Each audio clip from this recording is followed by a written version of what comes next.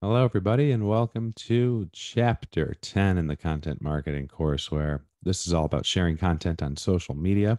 We're going to look at different types of content, or at least the major four types that we've already covered here in the courseware. I'm going to try to go through everything here in one fell swoop. I was originally going to do one piece of content per video, but I just cut down the slides a little bit. And now I'm going to be hopefully a little bit more lean and concise on what we're going to be going over here. So if we jump ahead, I did want to start with this question. And before you're going to post on social media, be sure to ask, how is this content going to educate, inform, or inspire the audience? This is a very straightforward question, but at the same time, if you can't answer this question, your audience probably won't actually get educated, informed, or inspired.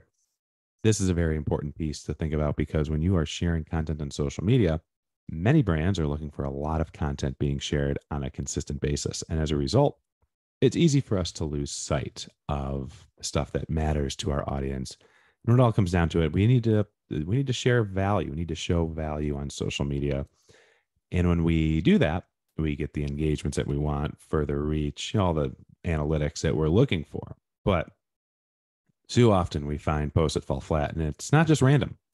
It's usually because the post, honestly, people find boring and something that might be an organizational requirement, like, oh, we got to share this article today. But if you have the pull, if you have the clout within the organization, you want to make sure that if you can't answer this question, that you are not actually sharing it. So before we dig in on each type of content, I do have some best practices. However, this post from Falcon IO is a good example of some just general best practices when it comes to sharing content on social media. First, concise messaging. This is a great example. One statement in an emoji needs to be attention grabbing. I think we all knew that.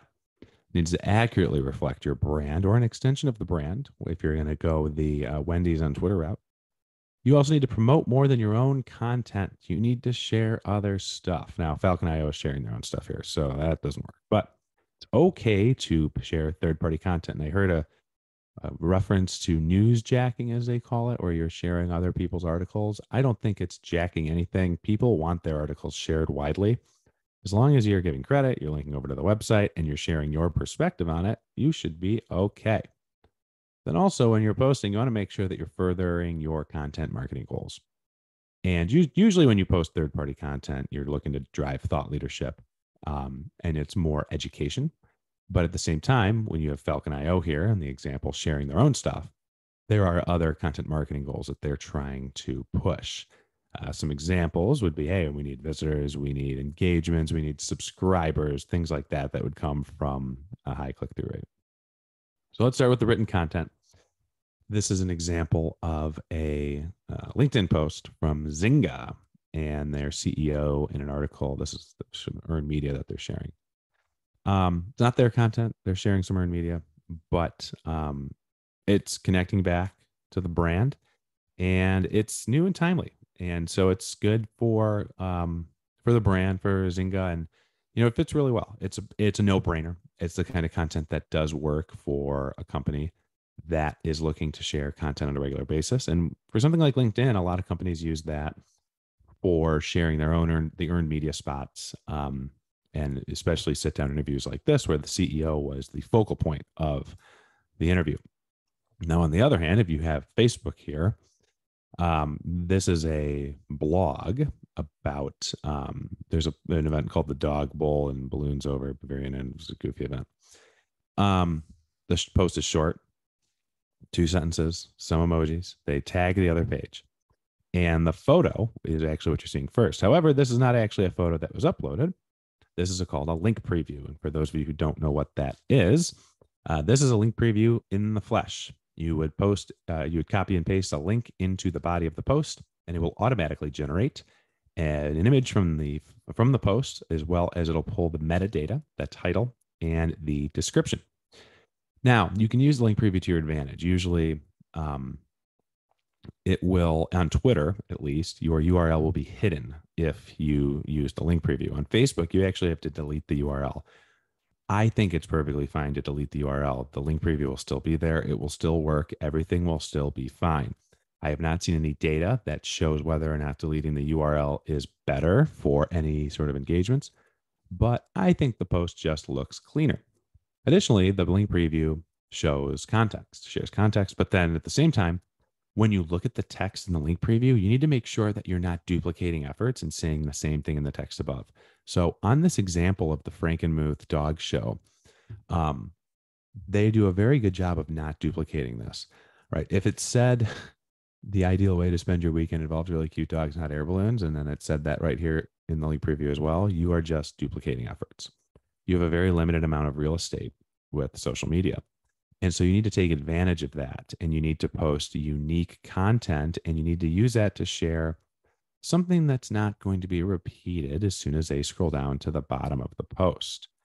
Um, Also, be careful with the whole show more thing. This doesn't happen here, but with LinkedIn specifically, after a couple of lines, it's going to cut you off and you'll still see the link preview, but you're going to need people to say to click the little show more bit that will then show the rest of your post. So you just want to be mindful of that and just make sure to look at your post after you publish it. Make sure the text isn't getting cut off at an inopportune time. So now let's look at video content. This is the one section that I'm not going, or I have some text slides. Where to share social media networks prefer native video uploads. YouTube gives you the long-term benefits. I mentioned in the last chapter video that if you are uploading a video to Facebook, that's great for 3 days. And then after that, you're better off posting something to YouTube. I would recommend posting one to both. Post a video to social media and post a video to YouTube. It can be the same video, but at the same time, just know you're probably going to get more traction out of the Facebook one immediately and the YouTube one more long term. But you do need to ask yourself some questions when sharing videos. One, what's the goal of the video? Should it actually be on social media? If it's a commercial, if it's something that's way overly produced, might not work so well. How is it going to be linked from other content? Is there a unique URL? Like if somebody wants to share the video, can they do it? A lot of times you see this, like TikTok, it's pretty easy to share a video, repost it. But at the same time, other social networks do not have as easy of a time doing that. Just make sure that it's shareable. And then also, is it going to resonate with your audience? The biggest faux pas I've ever seen is when, funny enough, Subway, which is I talked about in the last chapter as having a best practice type of social media post. They used to promote on Twitter their social media commercials, their ads that they would run on TV. And I thought, this has got to be the biggest waste of money I've ever seen. I couldn't screenshot it. Had no way to record it, but I wanted to use it as like a bad example because it was literally just the same 30-second spot that you would have seen if you were sitting at home watching TV. So, and that's clearly not going to resonate with the audience. So here's an example, BurgerFi. There's a link to the BurgerFi video in the textbook. This is, they were shot there. The video shows all sorts of ways that you can, they're in Florida, that you can get, they can utilize their services. They have a truck for all sorts of different events. And it's a nice little video on Instagram. Now, this is already outdated because if you were doing a video today, I would say it needs to be a reel and it needs to be vertical. But this is 2 years old now. So not the case. And also when you're talking about reels specifically, actually make sure if there's something else here. Yeah. Talking about reels specifically, you need to make sure that you have a description and a caption. The videos are going to usually play on mute by default, unless you unmute them, of course. And that's the same with Facebook and Twitter and everybody else. But you can stop the scroll if you have captions and if you have some sort of something for them to read off the bat. If a video starts with like a long drawn out landscape shot of like the sky and there's no music, there's nobody talking, nothing's going to work. It's not, people aren't going to stick around. You need to capture their attention immediately. And I like to talk about accessibility here, where you need to provide captions because just because videos play on mute doesn't mean everybody can unmute it. There's a large population of individuals here that either have actual disabilities such as hearing impaired, but others have legitimate like technology issues where they're not going to be able to hear the audio that's coming out of a video. When you think about accessibility, it's not just about people with disabilities, but it's about technology accessibility. A lot of us take technology for granted today, and that we can all connect to Wi-Fi. We all have smartphones, and most of us have computers at some level. But a large number of our audience, no matter who our target audience is, unless you sell private jets and you're trying to target millionaires and billionaires, chances are a number of your target audience is going to have some sort of disability, whether that be with them personally or with their use of technology and where they are. So just make sure that your videos are always accessible, and that largely means using captions slash subtitles. Now, having said that, I do want to share a couple best practices. Making sure that there's ample context for your video. Showing a video out of context usually doesn't go so well. And if you're going to be using videos that you don't have the right to use, you're probably going to get caught, and your video is going to get either removed, or your reach is going to get tanked. So just be careful. And for popular music, I wouldn't use it unless it's welcome and expected. So TikTok and Instagram Reels, great examples where you can use popular music, and you should look for trending tunes. But if you're on Facebook, for example, or really on YouTube, even more, you got to really be careful, because again, if copyright claims don't automatically lead to videos being taken down, but they can really crush the ability for your video to show up in search results, for example. This fourth point, 10 seconds to capture the attention, is no longer true. You have like 3 seconds. Reels and TikTok have really cut this down to being pretty much instantaneous. You need to capture attention instantly. But also, different social networks will recommend different lengths. Facebook has said, I think, 30 seconds. Instagram Reels at this point, the data has showed 10 to 20 seconds is ideal. TikTok I mean, they're increasing the length of the videos that you can show. But the interesting thing is that on TikTok, it's all about the percentage of the video that you watch, whereas on YouTube, it's all about the sheer minutes. So take that for what it's worth. Shorter videos on TikTok, longer videos on YouTube is perfectly fine. Audio content's a little bit interesting, because audio in itself can't really be posted as a native form of content on social media. Twitter does have Twitter Spaces, which is an interesting social audio form that is akin to Clubhouse, which is now going out of business. But the cool thing about that is it's still live. So Twitter Spaces isn't really, pre-published audio content. But if you think about other audio content that could be out there, look at Waze. I mean, they have a really interesting playlist post from one of their celebrity endorsers, Boy George. He has a playlist. This did really well. I grabbed this post right after it had gotten posted, so you don't see quite the engagements that it ended up with, but it was really interesting to see how they posted this. A lot of times you are going to need to integrate visuals, and what they did here, I thought was pretty attention grabbing. You also are going to need some text to go with it. Now, another example, though, is you could integrate video. And this is a podcast by a guy that works through the NBA. And here's a really good example of how he takes a snippet of a podcast. He takes probably the most interesting minute of the podcast, and then he transcribes it. He posts it here and turns it into a video, along with a photo of the guest. That was Jason Tatum from the Boston Celtics. Videos like this actually do really well, and it's an easy link over to the full podcast. And you'll see this link, by the way, will take you over to the Spotify app if you happen to have it on your phone, and that's how you're looking at the tweet. Another really interesting way that I've seen people promote podcasts is they'll just put a photo, an image of like a Word doc up, and it's got like the big moments where a guest will talk about stuff. So it'll say like 7:54. Jason Tatum talks about his favorite teammate. 15:09. Tatum talks about who they want to trade for. Like, he'll like tease it.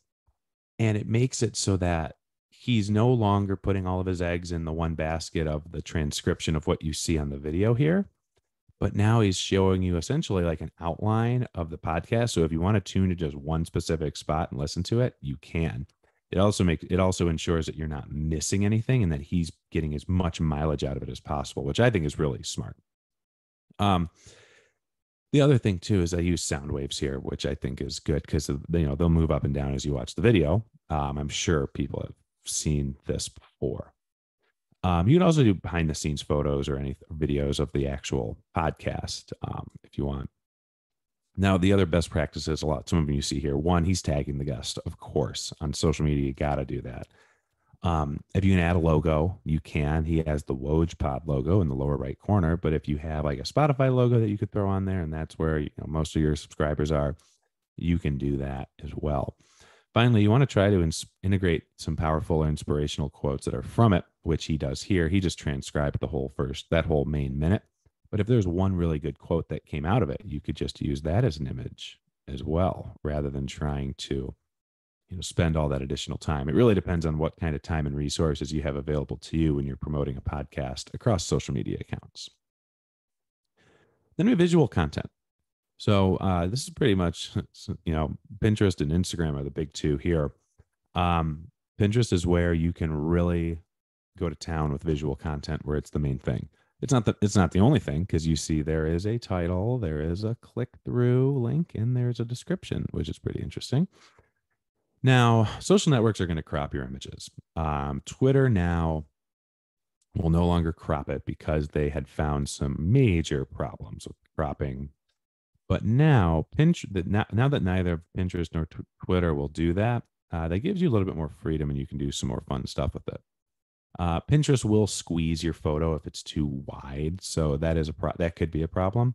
There are some best practices in what the dimensions should be for a Pinterest image, but just be sure that you're uploading an image that is going to look good in the dimensions. With Twitter, if you upload something too wide as well, you're going to regret how it looks. It's just going to be really squeezed. And if you're looking at it on a phone, most people are looking at social media on a phone. You only have 300 pixels across, so you don't have a lot of space, especially if there's a lot of text. Now, when we think about infographics specifically here, this SEO checklist, you could post it on other social networks, sure, but you want to think about breaking it into blocks and posting it on Twitter like as a thread. If it's on Facebook, maybe as some separate images, or if you're on LinkedIn or anything else, you could upload it as itself, but you could also break it up into sections and post them one at a time. It gives you more runway, more content to share, more descriptions that you can write. And it also makes those sections a little bit easier to read. An infographic like this is pretty text heavy, so it's going to be hard for somebody to read all of this text on a site like LinkedIn. But if you break it up into sections, now suddenly you've got something that's a little bit more user friendly.